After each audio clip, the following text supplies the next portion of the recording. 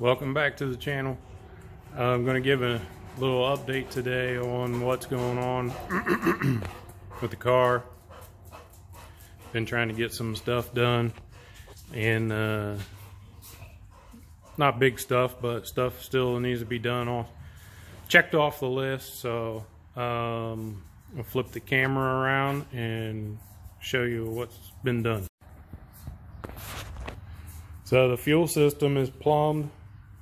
I just ran it up and mounted the fuel pressure regulator to the motor plate, and I found this old Hurst line lock roll control, whatever, in the box of parts that came with the car, and I checked the solenoid and it's still working. I don't know how good, but we'll find out. And I got a pulley set that I'm going to have to make a crank pulley shim for, because the motor plate pushes it out. So need to make a shim for that lower pulley. And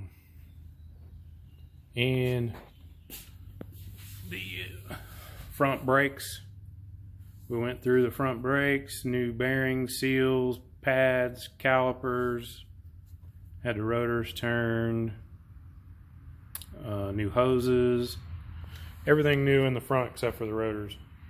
I can get one more use out of them, or until we decide to swap them out with a racing style brake kit to shed some weight off the front of the car and see if it makes it go faster.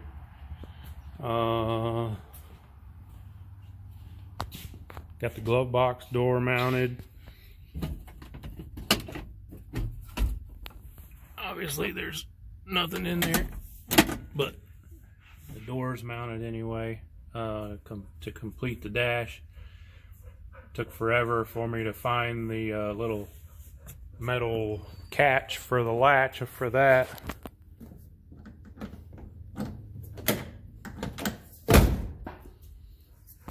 And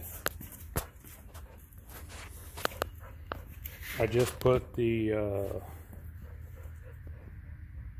battery disconnect in the car with the push-pull handle,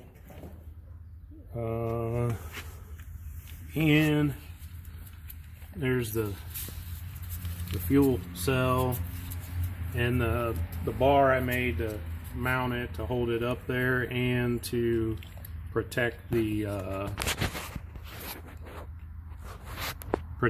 fuel cell in the case that it gets in an accident, hit from behind, because it's got fiberglass bumper and it's not going to stop nothing. So it's just going to be the sheet metal doing the work. So I added that bar, and you see the fuel filter, and the pump is up there. I ran dash 8 line all the way up to the regulator for E85, the extra fuel needed for the E85, but it's ran braided line all the way from the cell up to the front of the car. No wonky hard line or going from hard line to flex line. It's all braided. It's all braided hose all the way back. I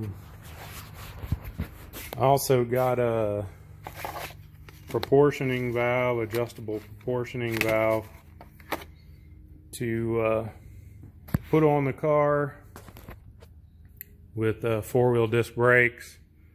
It's going to need some adjustability, and the stock proportioning valve is probably not going to do it, so I bought an adjustable one. Decided the mechanical fuel injection, I'm not going to run it. I ordered a ATM 850 CFM E85 carburetor. I asked them to suggest what they thought would be best for the cubic inch size of this motor and the RPM, horsepower, all of that, and they suggested the 850 CFM, and so that's what we're going to go with, and it should be more than enough to do what we want to do. If not, I guess we can always go bigger, but as of right now, that's what we're gonna run 4150, so we can do away with the 2-inch spacer, the adapter to go from 4150 to a 4500 Dominator base.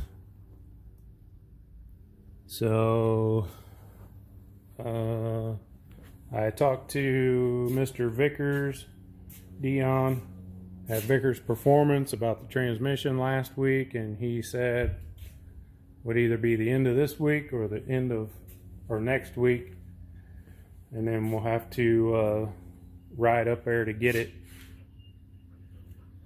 It's a little over 3 hours up there, so it'll be an all-day thing to get up there, get it, shoot the shit for a few minutes, stop and get food, and then drive home. So but that's the plan. And bird shit on the car. Birds are everywhere.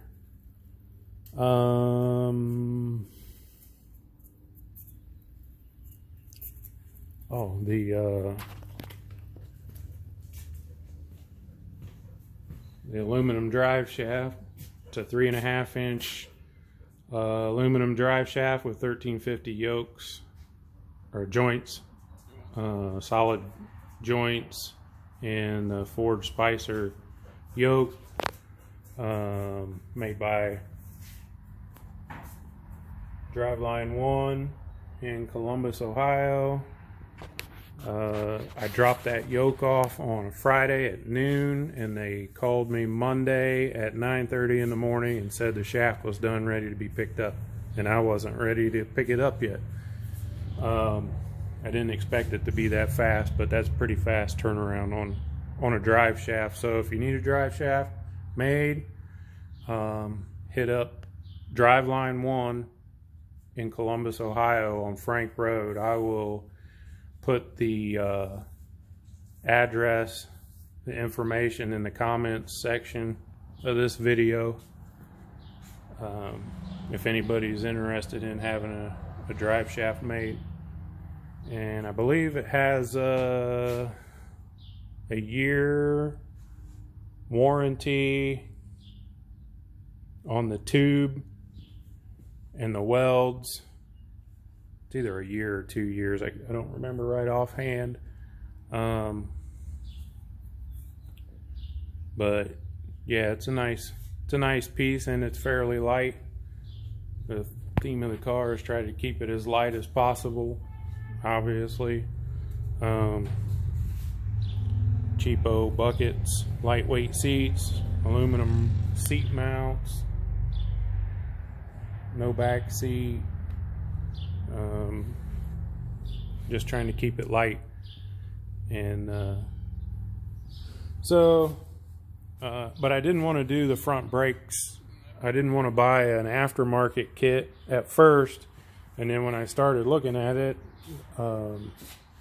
they're not even available till like June or something, and I don't want to wait that long.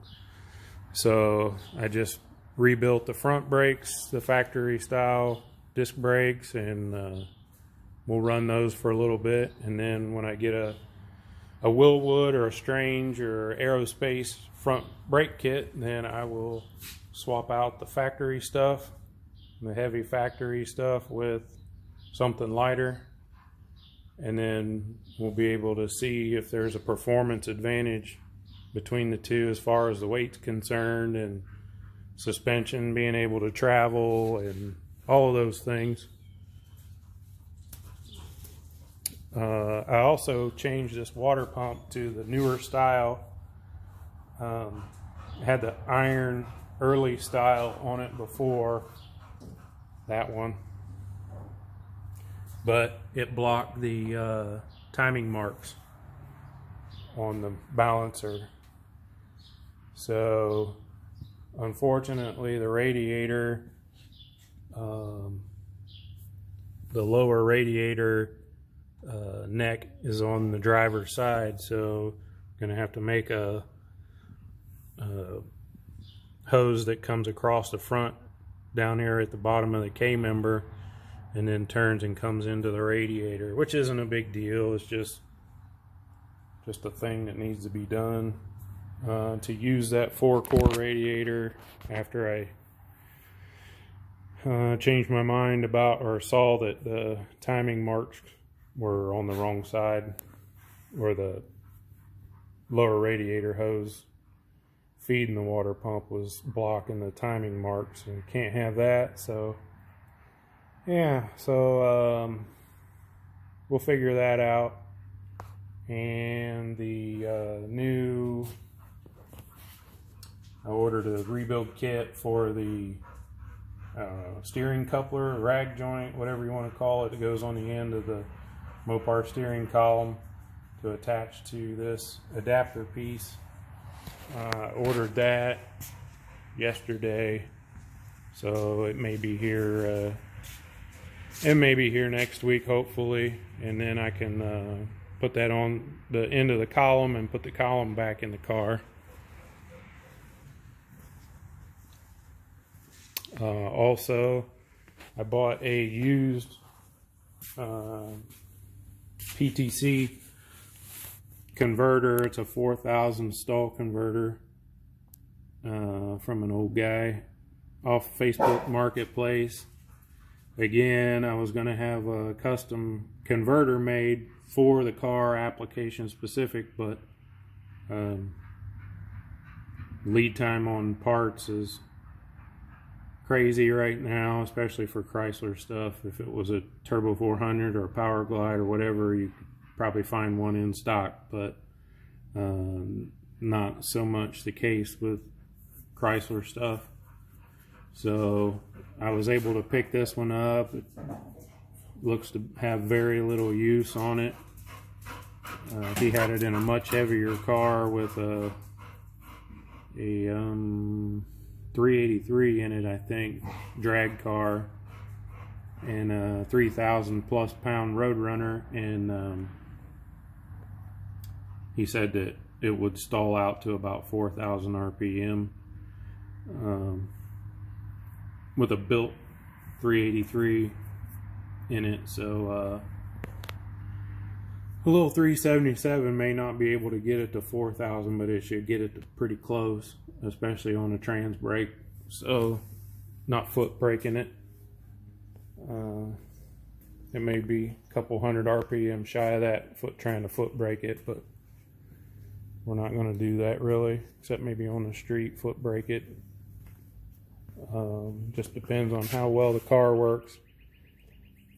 So, but that's a little update for now, and hopefully we'll have some more progress and some parts coming in the next couple days, and we'll be able to make some headway. And hopefully within the next 2 weeks we will hear this thing run for the first time, and there will definitely be a video of the first start. So looking forward to that. Thank you everybody for watching. Please like, share, subscribe. If you haven't already, turn on your notifications, and so you'll see the next video when it comes out. I appreciate everybody watching. We will see you next time.